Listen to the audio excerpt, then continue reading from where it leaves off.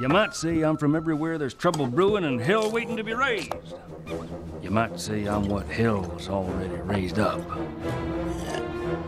Name's Rango. High Noon is back, baby. It's been back for like 2 weeks now, but you know, seasonal depression, a sickeningly horrible sleep schedule, and general anxiety prevented me from reviewing the first subset of skins. So before we go into the new High Noon stuff, let's do a rapid fire skin review of last patch's skins. Leona has way too many skins at this point, but this one is so phenomenal in its quality and distinct from the rest of the High Noon skins that it's easily the best of Wave 1. 9 out of 10. Mordekaiser's fine, making the Mechanical Devil is cool, but it's obviously wasn't going to be better than Project. Plus, the Top Hat Business Van version and the concept art is way better in my opinion. 7 out of 10. Katarina is what I describe as the baseline for what a High Noon skin could be, but because of that it feels rather boring and honestly just feels like she was shoehorned into the skin line because popular champion XD. 6 out of 10. Varus is supposed to be a dead angel but doesn't look like one in the slightest, so while his skin's nice, it doesn't deliver on its promised thematic. 6 out of 10. Like Varus, Talon's skin doesn't deliver on its promises either. He's supposed to be a devil tainted with the blood of an angel, but it just looks like Varus with a different weapon. 5 out of 10. Prestige Talon is a step in the right direction after we'd already taken 5 steps back for Prestige skins, so while this one's better than the last one, it comes across as an off-brand Arcana skin rather than a High Noon one. 4 out of 10. And with that, we get into the new stuff, starting with High Noon Tahm Kench. Thanks to Leona's splash art, we were teased that Tahm might have been on the way, and now that he's here, I am anything but disappointed. It really speaks volumes about Tahm Kench's design that they can change him so much with every incarnation, and he's still easily recognizable. I love that while he is one of the few destined to defeat Mordekaiser, he is still a devil, not really taking any sides and doing it mostly for his own gain. It's very Tahm Kench to me and totally comes across in his design. Tahm Kench doesn't get skins very often, but they're always certified bangers. Obsidian is the best chroma, 10 out of 10. High Noon Sion, and now we go from exceeding expectations to absolutely crushing them. It was my hope that Sion would fulfill the promised train aesthetic Mordekaiser failed to, and while he does have train tracks in his ult form, everything else about the skin feels so visually cluttered. He's supposed to be an automaton like Ashe, a failed one at that, but it honestly comes across as a bootleg prestige skin, champagne pink and all.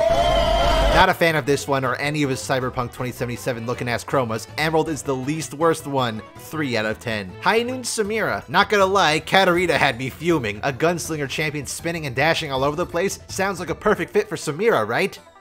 Or just slap some gun chambers on Katarina's dagger, sure. Thankfully, High Noon Samira is here, and her particle effects are absolutely flawless. But a lot like Katarina, design-wise, this feels kind of basic. Maybe my expectations were set a bit too high, but I was really hoping for that little bit of extra added flair to make this a truly great skin. Not to mention we got Yorick's hatted.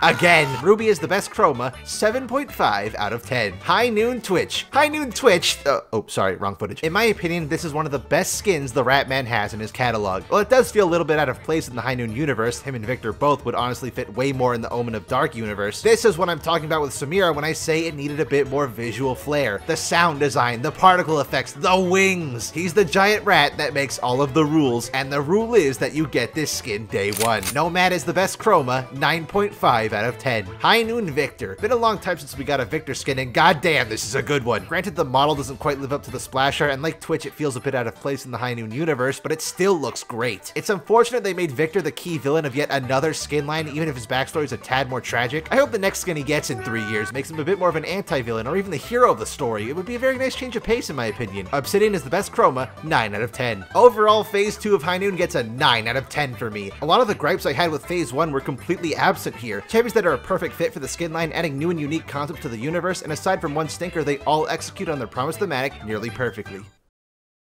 But those are my thoughts. What do you guys think of High Noon Phase 2? Be sure to let me know down in the comments. Do you like them? Do you not like them? Do you like Phase 1 more? Are you still salty Leona has gotten 5 skins since Rel's release, even to go so far to shove her into skin line Rel was literally made for? What the fuck?